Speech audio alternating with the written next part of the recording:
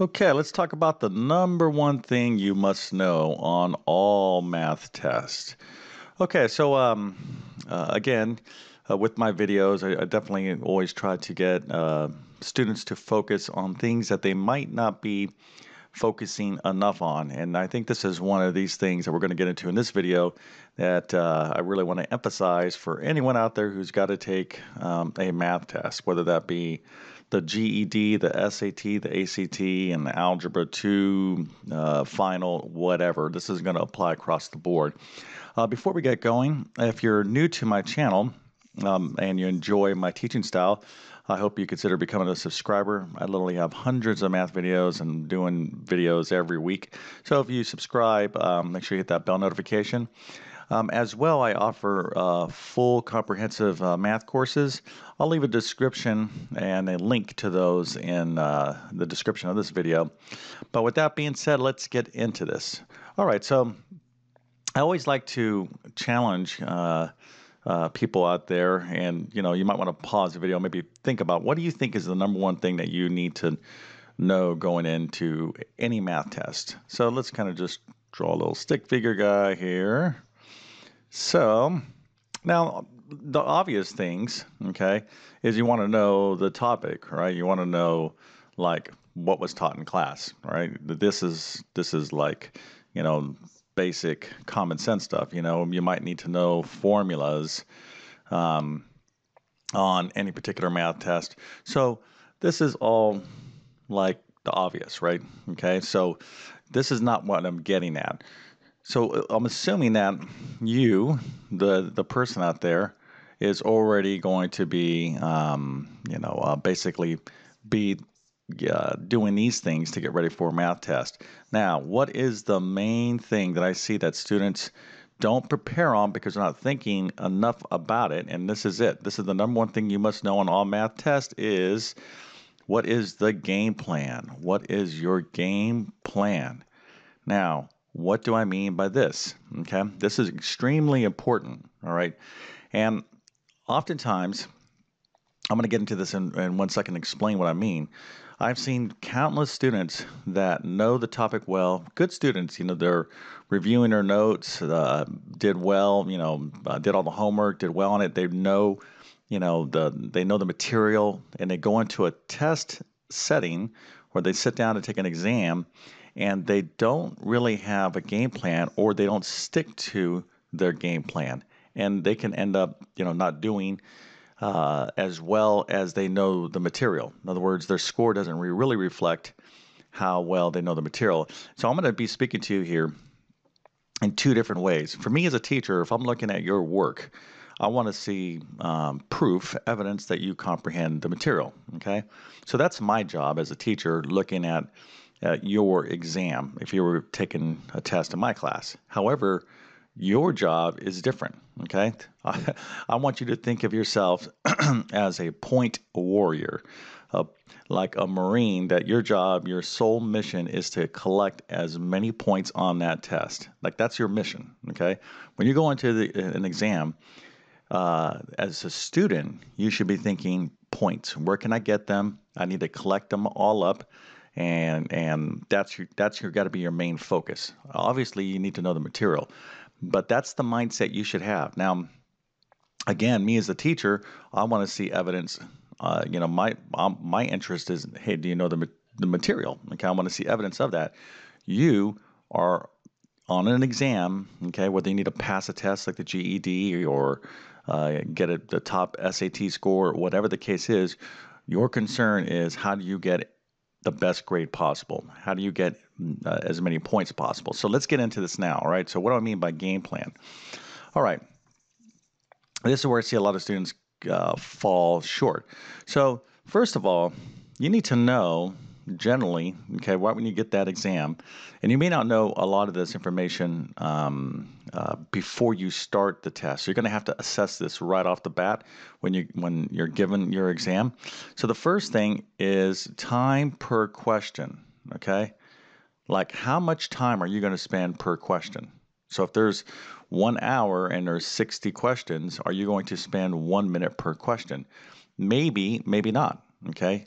but you need to have a sense of time per question. I see this happen with a lot of students. They'll spend 10 minutes on one question out of 50, okay, because they're like, they're just thinking, I have to get this one question right. They're not thinking in terms of how do I get as many points, okay? So when you're of the mindset of how do you get as many points, that's going to drive how much time you're going to spend per question. But that's not all of it, okay? Let's talk about something else you need to know, and that's how the test is going to be graded. All right. So, how is the test going to be graded? In other words, if you skip a question, is that going to are you going to incur a penalty? Okay. If it's multiple choice and you guess, are you going to get points taken away? Some tests they'll actually take some points away. For example, like the SAT exam, if I'm not mistaken, this could be different now, but I don't believe so. The SAT and ACT, if you select, well, let me just stick with the SAT. I think it's the SAT.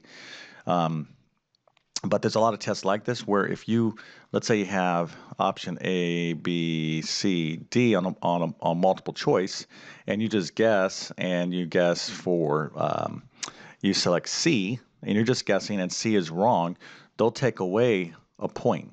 Okay, in other words, guessing is going to be penalized. All right. Other tests, guessing is not penalized. So if you have 60 questions, right, multiple choice, and guessing is not penalized. In other words, a wrong answer is not going to go against you. What's the obvious thing you need to do? The obvious thing is you need to answer every single question, even if you guess on every single question. And I've seen this in a lot of exams where students have that ability. Let's say it's 50 questions, multiple choice, especially like on final exams, and wrong answers do not go against you, and still students turn in papers, they turn in exams, and there's 10 questions blank. I mean, that's crazy, right? I mean, so again, they didn't have a good game plan. They're stuck. Their focus is on how do I get problem number 3 right? I know how to, I know how to do the quadratic equation. I'm gonna, I'm definitely gonna prove to the math teacher I can get this answer right, and they get stuck. Remember, when you get that math test, you need to shift your focus. This is my opinion, okay? And this is why I used to do a lot of tutoring for people taking SAT tests and, very difficult exams. And I would say this is the number one thing that gives students advantages. Taking tests is your strategy. Okay, I call it the game plan, whatever you want to think of it. But this is what I'm talking about, and this is a skill. You got to kind of practice this. Now, also, you may not know all of this in advance of the test, but let's suppose you're in a regular classroom setting. You should be asking your teacher if the teacher has not made it clear. Ask them. Like, the worst that the teacher is going to do is not tell you. Be like, well, I can't, give you that information. But for me, I always love those students who be like, hey, is this going to be on the test? Is that going to be on the test? Are you going to read the grade this way? And they would just try to get as much information out of me. And I was like, that's smart. That's what you should be doing. Now, I'm not necessarily going to give you all these hints or clues, what, on a test may or may not. And quite frankly, I'll tell you, teachers are human. You may not believe that, but we're human. And depending on what mood I'm in or what state of mind, or I might be absent-minded, sometimes teachers inadvertently give more information about a test than they mean to. Okay, so you just never know. So what am I saying? If you're in a classroom setting, you got a teacher, you should be asking. Let them say no. No, well, I'm not going to tell you that, this and that. And you should be asking all these things that are going to affect your game plan, your strategy. Is there multiple choice questions? How are you going to grade it? Is this particular thing going to be on the test? Whatever. Okay, so let's talk about some other stuff here. So grading's really big. Another thing is partial credit. Partial credit. So this would be like on open-ended questions, right? So let's say, let's see here, number 1, number 2, and number 10. Okay, so you do number 1, you do number 2, you come down to question 10, and you have no clue how to do that problem. Maybe like a tiny little bit of some semblance of like what's going on. So what do? Okay, do you just leave it totally blank? Well, no, I don't think so. Especially if you know your teacher gives partial credit, and most teachers are going to give partial credit, generally speaking. If it's an open-ended question, you're going to be turning it in. So what do you write down? Well, write down anything you can. Literally. I mean, I mean, this might sound kind of crazy. Just, I'm not talking just nonsensical stuff. I mean, like try to write down a formula, try to start the problem, mathematically speaking, write anything down. Because I'm telling you right now, teachers look for, they'll try to help you. Okay, for example, if the difference between you passing a class, in other words, between a D and a C for a final grade, and you're at a 69%, and you need to get to a 70% to get a C, all right? And you just need like one more point in order for the teacher to justify that. Well, if you wrote something down, like on question 10 here, like partial credit, even if it was a tiny little bit of anything, and you generally, were on a teacher's good side and all that kind of stuff, they'll just give you, I'm telling you, there'll be justification enough for them to give you a point. All right. Now, that's an extreme example of partial credit, but literally, it can mean all the difference. I'm telling you kind of how most teachers kind of think. All right, they need something from you to justify giving you like a couple charity points, if you will, right? But let's suppose you actually know a lot about what's going on in question 10, but you're not 100% confident.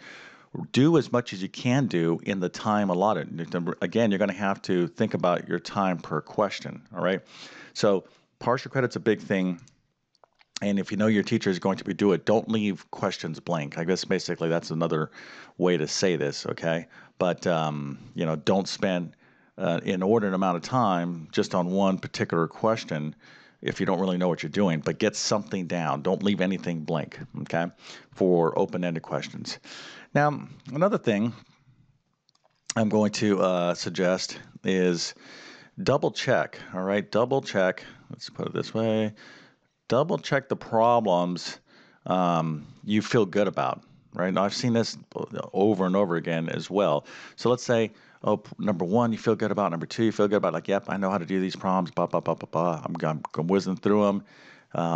And here's what ends up happening. Let's say there's, half the test questions you feel good about. You absolutely know. You aced it on the quiz, the homework, or whatever the case is. You really know it. Here's what ends up happening to a lot of students. They go too fast and they don't double check. They get sloppy with their work, and then they end up getting those questions like partially wrong. Or if it's multiple choice, they get 0 credit. All right. Where they could have, if they just spent a little bit more time double checking, investing in those questions, they would have gotten all those points. So my, real strong advice to you is, and you need to, again, have this in your game plan, be thinking about that as how much time per question. For those questions that you really, really know how to do, spend a little tiny bit of extra time to double check. Okay, if you know exactly what's going on, what the question's asking, the skill you're doing well, because believe me when I tell you, okay, teachers like to be creative in terms of questions, and they like to kind of trick you. Okay, they'll ask questions and they'll be like, okay, is this person paying attention to what I'm saying? And math teachers, unfortunately, they like to they like to make things difficult on students. So sometimes you have a very direct kind of question, but oftentimes there's questions built in that they're asked in a particular way to basically punish the student that is just whizzing through, not really just paying attention or focusing. Okay, so don't be that person. If you know really what's going on in a question, stop and think and be like, okay, am I being tricked here? You need to have a little bit of paranoia.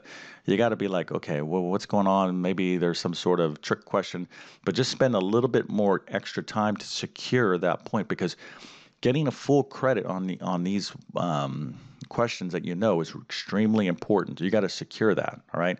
So don't just go whizzing by. Don't go too fast, especially in those questions that you know. Again, this is all part of your game plan strategy. And last but not least, and there's some other things in here, but I just want to give you some big ones, is never, never, never do what? Never, never, never turn your test in early. Oh my goodness, I've seen this over and over and over again. Students be like, okay, look it, I'm a superhero, math, watch me. I'm going to get up and I'm going to turn my test in early, and everyone's going to notice, wow, look at that. I'm the smartest one in the class because I stood up early. I'm marching up to the teacher's desk and I'm saying, here you go.